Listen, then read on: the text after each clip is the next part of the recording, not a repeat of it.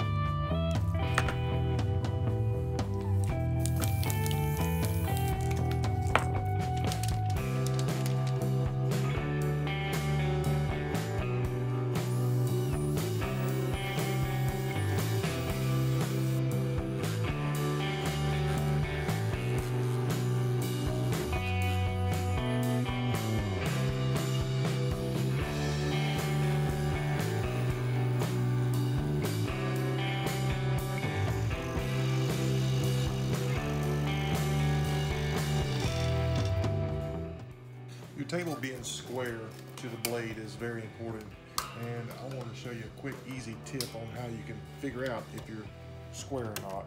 You could use a little square like this, obviously, to find out if it's level to the blade, or you could test it by simply doing this. Your cut piece that you just cut out, that there, if it goes through the bottom like that, and you can put it through the top like that, and it falls out the bottom, you know it's square. Just a little scroll saw tip.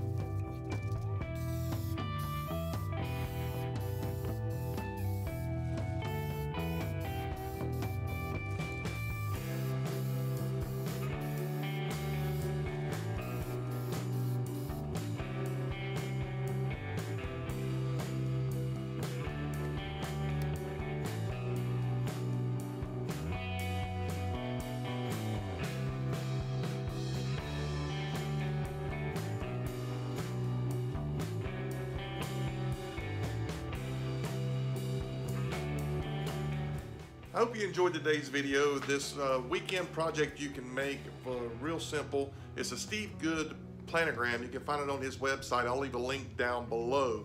Also, I want to thank Starbond. Starbond is the CA glue I used. I got this a few months ago, several months ago. I've been using it for about 6 months now. I've never had a fail with it, and it's always been a good quality CA glue that I've used. So Starbond, thank you so much for the CA glue. I didn't use any brad nails, it's straight glue. It's going to be on a mantle, so I mean, that glue's never failed me. So I appreciate the glue, Starbond. You can check out all my other woodworking videos. If you go to sterlingswoodcrafts.com, you can go to my merch store. I've got t-shirts, all kind of different things there to help support me. if you'd like. If not, you can just go watch some videos if you like the woodworking. Just appreciate you checking in. Thank you for always being supportive of my channel. And as always, be kind to one another.